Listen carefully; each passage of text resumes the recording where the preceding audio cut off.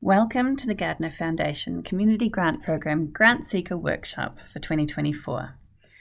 This presentation will be made by Danielle Griffin, the Philanthropic Services Manager at FRRR, and Ashley Rosewarne of Gardiner Foundation. So firstly, I'd like to acknowledge the First Nations people of Australia and the traditional custodians of country Australia and their connections to land, sea and community. Ash and I are both coming to you from Boonwurrung country today in Melbourne, and we'd like to also pay our respect to all the different country that you're coming from throughout Victoria. I'm going to hand over to Ash in a moment, and she's going to talk to you about the Gardiner Foundation. I'll give you a little bit of information on FRRR. We'll talk about the program, and then we'll talk about just some skills for actually applying for grants, particularly FRRR grants, just what we're looking for and how to make your grants stronger. Yep, perfect. Thanks, Danielle. My name's Ashley Rosewarne. I'm the People and Community Development Project Coordinator with Gardiner. I've been with Gardiner. This will be my 7th year this year. So I've worked with the FRRR for the past 5-6 years. So we've seen some great outcomes in this grants program. So we're looking forward to seeing new ideas and new projects as well. So just a little bit about Gardiner is that in the late 1990s, the decision was made to deregulate the Australian dairy industry, which generated significant industry change. The Gardiner Foundation was created with $62 million in funding from the sale of assets, including milk brands Big M, Rev, and Skinny Milk, as part of deregulation to the dairy industry. Gardiner proactively invests over $6 million each year in dairy industry and dairy community-based projects. Those funds are derived from the income generated by the corpus. Since Gardiner's inception in 2000, the Foundation has invested over $90 million for the benefit of the industry. The aim to maximise the benefit to all sectors of the Victorian dairy industry and Victorian dairy communities. Our strategic plan empowers our great dairy people, inspires change that benefits the industry, strengthens community, accelerates innovation and growth, and sustains investment in the dairy's prosperity. So, we are investing in change that benefits everyone in Victorian dairy, helping people to make places where they want to live, work and invest. Gardiner has been working in partnership with the Foundation of Rural, Regional and Renewal to deliver the Community Grants program for the past 22 years. The aim of the Community Grants program is to strengthen Victorian dairy communities by helping build their capacity to deal with local issues and enhance existing community infrastructure. The community grants have funded a diverse range of projects, including initiatives to support education and training, health and social wellbeing, or amenities of a public setting. We're strengthening dairy communities by offering up to $5,000 in grant funding for community groups with a total investment of $120,000 across the state this year. And they're the 3 regions, yeah, that we cover. Thanks, Ash. As Ash said, this is a 22-year-old partnership. So I'm hoping you've actually heard of this community grant program before. It really is embedded in those Victorian dairy communities. And I think if you went around your area, you might see some old plaques. And there's definitely, a lot of community benefit that's come from this. The $5,000 grants and the people in your communities do amazing things. FRRR, just as a background, we are the only national foundation that's specifically focused on ensuring social and economic strength across Australia. And we work with government, philanthropy, and obviously business, really to, meet those community purposes and make those investments in community. Some of the other programs that FRRR has are obviously Gardiner Community Foundation, a Strengthening Rural Communities grant program, helping regional communities prepare for drought. Coming up is Telstra. There's a youth innovation program. and also ANZ Seeds of Renewal, Nutrient, Ag Solutions, and In a Good Place. So we really want to talk to you about Gardiner today, but, keep in mind, if this isn't the right program for you, that FRRR can also support your other objectives through other programs. As Ash said, we have 120,000 in grant funds available for communities. When we talk about dairying communities, we're really talking about Southwest, Northern Victoria and Gippsland, and where we see a connection to dairy through the industry, farming, often employment is really central to that. And obviously the farming communities that often are surrounding small locations. The program's open now and it closes on the 21st of March. We'll be announcing funds in late June. So that means that your programs or projects need to be commencing around July and then be finishing up in around June 2025. So they're the kind of projects that you should be looking to put forward to us. We can fund a wide range of community projects through this program, really looking to deliver benefit to the people living in those communities. So one thing we really look for is the broad community benefit. But it can be anything. We know that a lot of your organisations are really critical. And so we're happy to support the work you do and to make you more effective and sustainable in that program delivery. We're also happy to look at, supporting you with your employees and volunteers. And we know the digital connection and capability is really, really important to make you more efficient. Communities being stronger socially and or economically, we're really talking about those programs that help people to engage and connect. We know how important mental health is for many people in communities, and also, those events that bring people to your location and help greater investment come about that then has a wonderful kind of roll-on effect of increasing community benefit. Environmental sustainability is really critical, I think, in everything we do now. So, and particularly in enhancing the environment around your community.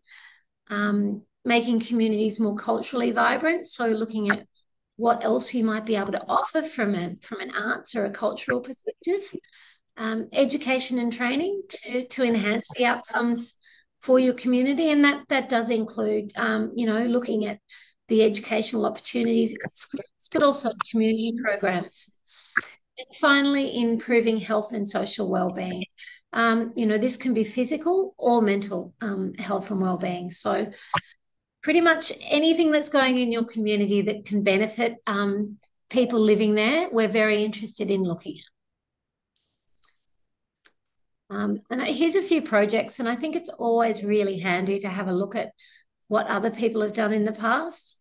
Very often there's memorial halls or community halls that community groups are running, and we understand that increasingly, there's things need to be fixed. And sometimes you have bigger projects as well. With this one at Gagare, their development group wanted to install heaters, really important because when people come together, this one was the community quilting group, but we also looked and it was regularly used by many members of the community. And so putting in really good quality heaters meant that people would continue to use that facility and actually be able to engage and do all the different activities they need to do. And we really appreciate that, you just can't put a blow heater in the corner. So looking at you actually putting really quality improvements is really valuable for us to see. An example of community and environmental health and social wellbeing was the community garden at Camperdown and District Community House.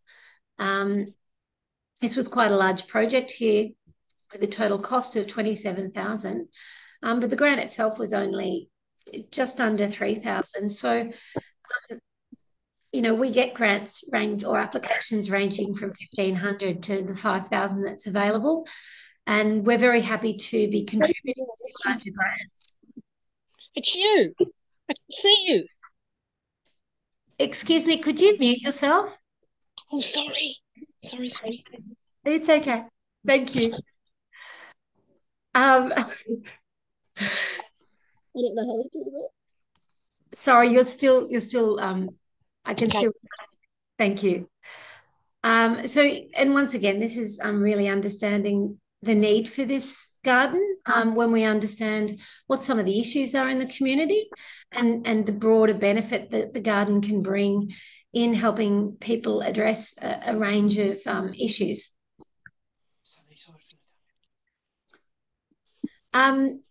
This is another one, which is a great one in Gippsland, which was the State Coal Mine Rescue Station Arts. They do a broad amount of work with youth and the whole community in offering different activities or artistic activities for people to participate in. And this one was particularly focused at disengaged youth. And as you can see, we've got the image there of people coming together and doing clay work. And we're really interested to understand what's important to you, what's going to work for you. We're not trying to be prescriptive about what activity will make a difference. We just want you to tell us what and why. When we talked earlier about economically stronger communities, the Kaihambra Tastes and Tunes Street Festival is a great example. This was held in 2023, and as we all know, the COVID was really difficult on small communities from an economic and a social perspective. And this overwhelmed them with how successful it was, how many people it had attracted to the event. And obviously they had several supporters there, and really specifically they needed the funding here for the entertainment of the festival. Finally, this one's to a school. As we said, we do support schools here. What we're looking at is programs that are above and beyond what the school would typically be able to provide. And through the Incredigirls program in Welshpool, this was really targeting, the quite small cohort of female students there to make sure they were getting attention and getting some opportunities to promote their engagement with science and technology, engineering and mathematics. But what we really saw with this project was it was much bigger. It actually helped the whole school to get together, including the male students. And there was a lot of work done in regards to engaging the community in the learning that was going on. Really big thinking was that, kids are growing up in a small town and often don't all have the opportunities to be exposed to different worlds outside their own. And so this was really broadening that, not just for the girls, but for the whole school, and starting to build that community engagement as well with children at a young age. So once again, a really clever program that had broad community benefits. It's always important when you're doing your grant application to consider the eligibility. You must be a not-for-profit. And this project must not be for private or commercial gain. So if you are a commercial business that's doing something for community, you will need to be auspiced by a not-for-profit organisation. You'll need to show us an ABN or be incorporated as a not-for-profit and kind of demonstrate that there's a clear public benefit. We are not able to do scholarships through this program, so it is for broad community benefit. Once again, we do look at where the projects or the applicants are coming from. So those dairy community locations are really critical about the eligibility of this program. And look, I think it's important to understand that we are really looking at those smaller communities under 5,000 because we understand that it can be more difficult for you to fundraise with a smaller population and access funds. So, we're definitely looking favourably and understanding that you might be a small community, but you've got a lot that you can do with funding through this program. So what we can't fund are the core costs of your operations or your organisation, but we will fund anything that is related to the project. So if a facility is having to operate, after hours to run a program, we're very okay with understanding what the additional utilities and internet costs might be that are associated with that. But we can't just fund the electricity for the organisation for the period of the project overall. So it's just making sure that what you're asking for is specific to the project. Prizes, gifts, trophies or awards aren't eligible to be funded. However, if you're doing an event, what we suggest is you ask us for funding for other parts of the event, and anything such as a trophy, either look for sponsorship or look for another option in regards to how you might fund that. As I said, these projects need to be starting around July 2024. So we won't fund projects that are already going on now. Though if you've got a stage 2 or a stage 3 that's going to be happening later in the year, we're very happy to consider that. We also, just to let you know, we do make sure that there's not a duplication of services, that you're not doing something that's already in the town. So just be conscious of what else is going on in your community. We aren't supporting political parties or religious promotion or lobbying for any particular causes. And we can't support sporting activity. So this is not eligible through the ATO as a charitable activity. We often do fund sporting organisations that are doing work with the community. So if you've got an application coming through, equipment and facilities that are specifically used by the sports club members will be considered ineligible. But if you've got programs that are reaching more broadly than the actual club itself, we're definitely interested in looking at it and understanding, because we know that many of you are central to your community's operation. Okay, tips for successfully seeking grants. So look, people do kind of, think grants, how difficult are they? And I think they overthink it sometimes.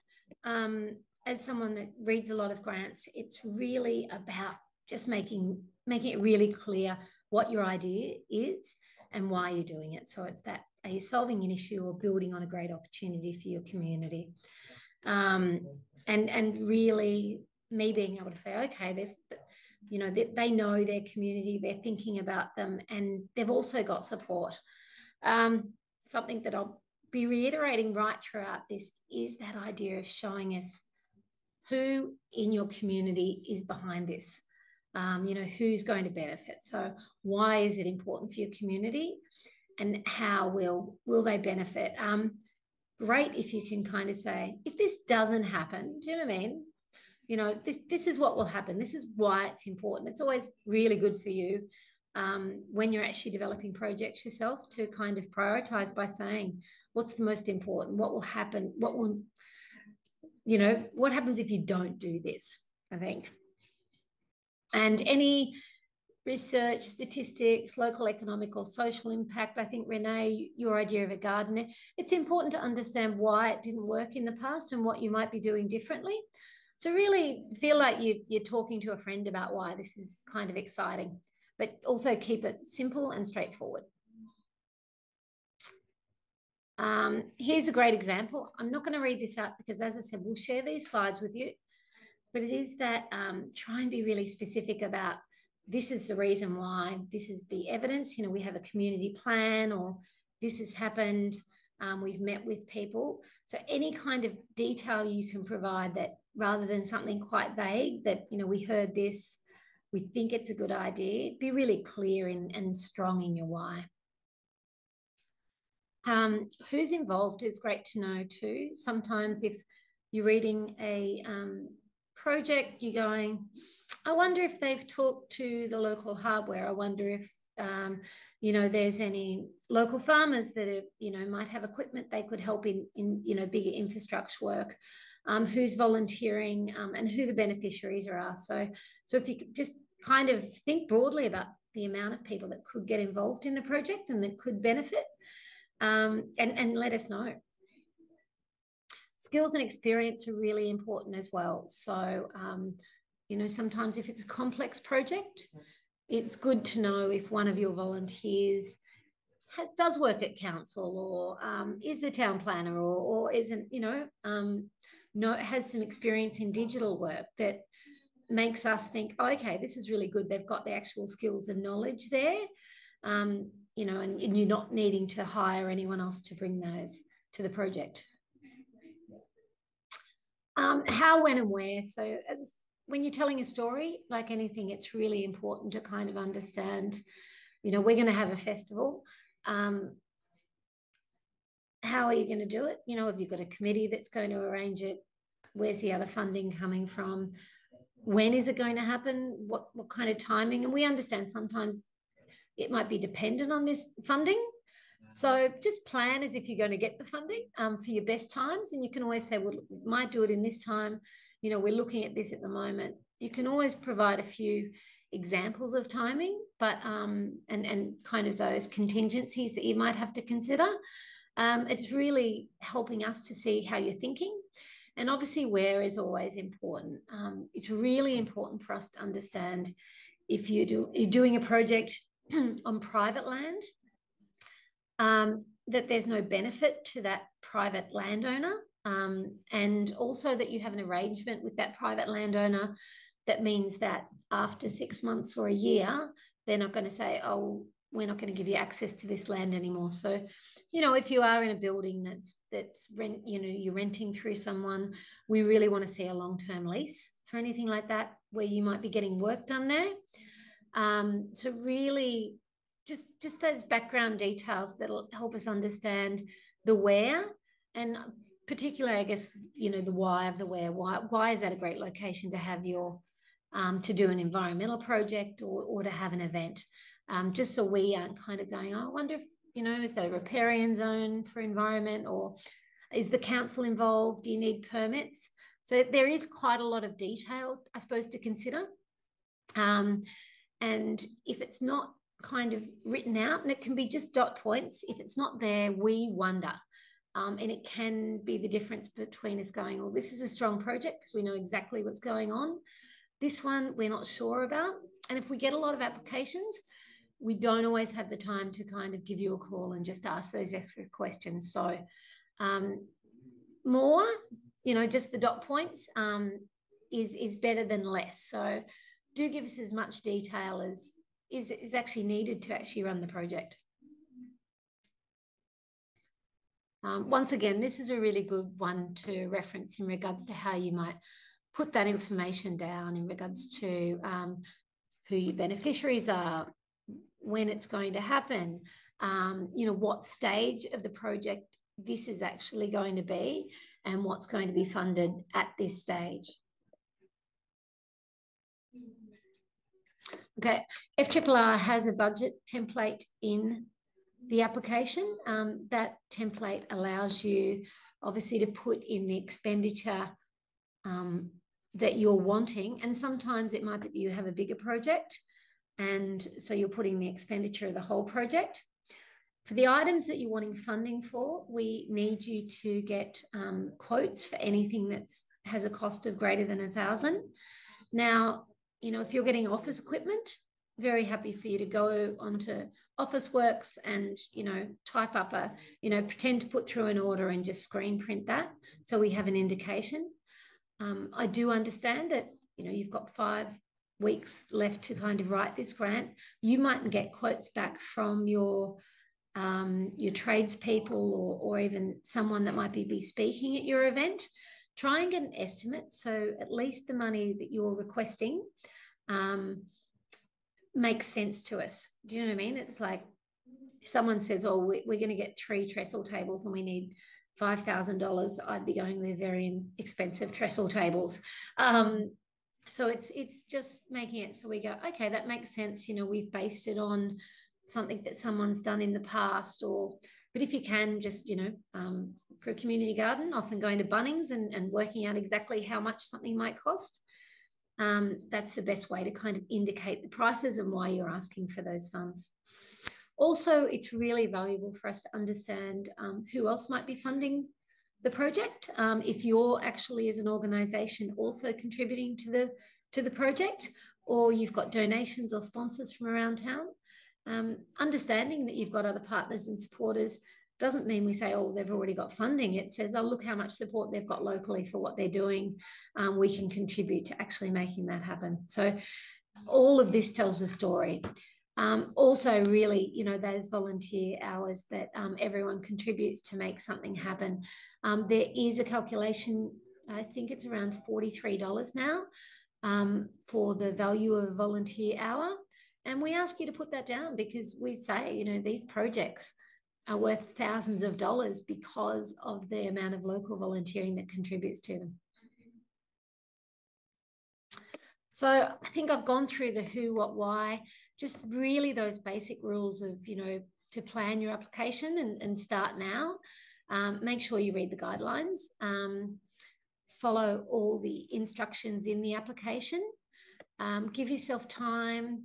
Letters of support, I can't emphasize enough. A letter of support really is the difference between a good application and a great application, because as soon as I see that, the council supporting you, or the local Lions Club, or just someone else that you're saying is going to benefit from this, or that you've been involved with in the past, and they've taken the time to, write up a quick letter of support for this project, it helps us kind of understand that this is community-led, and that's really important for us to understand. Look, sometimes that can be an email too, so if it's too complex, just have a look at that. There is a link on our website to an example of a letter of support in case you're not sure what to write. So have a look at that just to help you along. This, I think, is a really great page to maybe print out for yourself and stick up there if you're doing lots of grant applications. Just reminding you to use clear, simple language. Really assume that we don't know anything about your organisation. So if you're using any acronyms or those kind of things, spell it out. Read the question and answer the question. Sometimes you might find questions seem to be repeating themselves. So just read the question, and if it says, who will benefit in your community, just write who will benefit in your community. You don't have to get too complicated about your community there. Avoid the technical language. Use evidence where possible. You don't have to attach it all. You can put links in, or just make a reference to reports if you're wanting, if you've actually got that evidence as a part of why you're doing this project. And be really specific on how this money is being spent. So we're not going, which part of the project is this actual going to? And use facts, not opinions. So I think I heard that kind of stuff. We really want, this is, necessary because of this. Just letting you know that as program manager, I'm one of the main initial risk assessors, and then we work very closely with Gardiner Foundation to really look at the projects and understand what we think is strong. We really look at equity. So, we are looking to put funding into each of those communities. And very rarely do we fund more than one project per community. So, there might be an opportunity for you to partner with someone else if you've got something in common. Once again, really ask for what you need. So if it's a $1,500 project, ask for $1,500. Just tell us why. At the end of the day, the FRRR CEO, or in some cases the FRRR board, are the final governance and approval. So, we do, there's no bias in this grant program. Gardeners are going to say, we really like this region, or we've got lots of people in this region. We're really looking for the strongest projects. But we are really interested to understand how you are a dairying community and what it means to be living in a dairying community, so we can look at those stories and understand what's making you stronger. So finally, the winner is your community. As we said, this grant will be announced towards the end of June. And we will let both successful and unsuccessful applicants know the outcome. If you are successful, we invite you to promote your project. Often the the local media will contact you and those kind of things. One thing with the grant application, you'll notice now we do ask you to put a photo in as a part of the application. So we'll use that if you're successful. So please ensure that whoever's in those photos is happy to be a part of any promotion that might go on if you're successful. We understand it can be hard to maybe take a photo of a project that's going to happen. And so in that instance, we ask you to just take a picture of what your organisation, the people who work in your organisation look like. It might be another event that you've done, but it gives us a sense of what kind of community organisation you are. If you're not successful, we're really happy to chat to you and talk to you about why your application wasn't as strong as others and give you feedback and support you in potentially looking at other applications, opportunities with FRRR. Now, I do recommend if you ever want to look at other Grantseeker resources, please use the FRRR website. We've been doing this for a long time, and you do have to report on this grant after 12 months. So there's some tips there in regards to actually measuring success. We recommend if you get a grant, you kind of, as soon as you understand that, kind of go, okay, how are we going to tell this story at the end? Start taking pictures of your project at the start. There's nothing better than a before and after. So just, making those little notes at the start means that when you report at the end, it's great. And I do think that, maybe this is the first time you're going for a grant with FRRR or with any organisation. And if you've been successful in past grants and you're able to do things, you start to have a track record.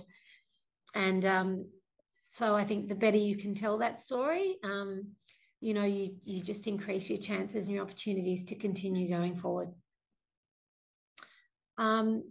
Just as a last reminder, please diarise that we do close on the 21st of March at 5 p.m. And that's daylight savings time still in Victoria. If you have any issues on the day, please call FRRR. We're very happy. We're very understanding. We understand that, power's gone down recently and that can be challenging. So, don't get too concerned, but please contact us if you've got having any issues in the lead up to the grant that are going to prevent you not being able to put your application through. I do advise you to subscribe to FRRR's monthly newsletter so you can stay on touch of what other opportunities might be available. Look at our sorting hat of grants because that helps you work out where your opportunities might be, and play with our Grantseeker resources to see how you might strengthen your opportunities going forward. And so that's the end of our workshop. I will flip for some more questions in a minute, but I just want to thank Ash again because it is pretty exciting to be working with Gardiner Foundation for 22 years. And I think the stories we have to tell about this program just continue to show what an important program it is dedicated to your communities.